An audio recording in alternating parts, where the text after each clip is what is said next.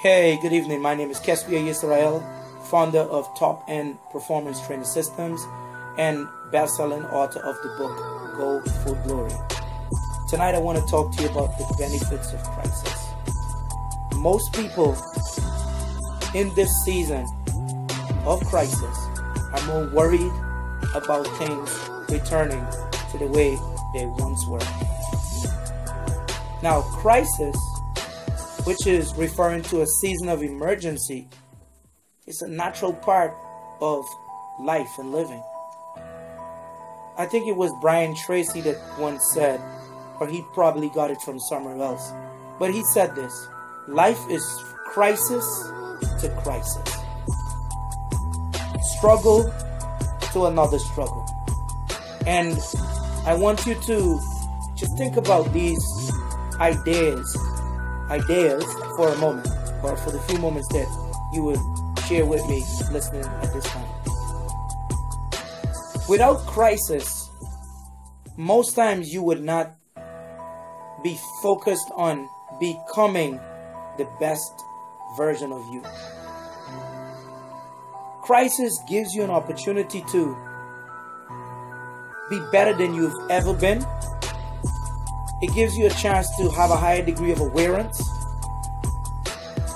It gives you an opportunity to become more creative, innovative. It gives you a chance to lessen mistakes. Crisis gives you opportunities to do things in new, better ways. Also, crisis also makes you revert to the ways that you used to do things, so that it can be relevant to the time that you're in. The one constant thing for all of us as human beings as we live on this planet is change. And change involves crisis.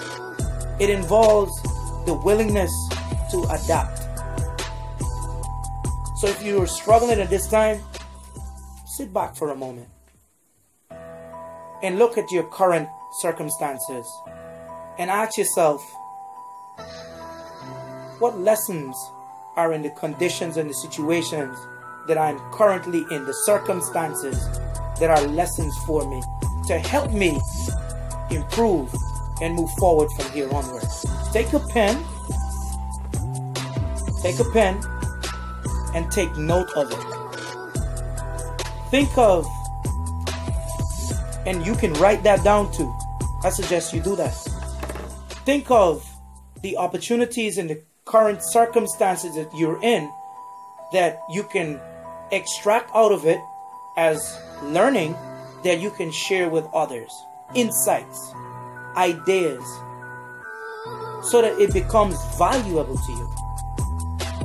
You know, in Chinese culture, I think it is, or Japanese, what is important is the point is, crisis is the same word for opportunity, they say. So in difficult times and seasons, there are opportunities that you can capitalize on. But you have to be willing to accept those moments and make the best of it.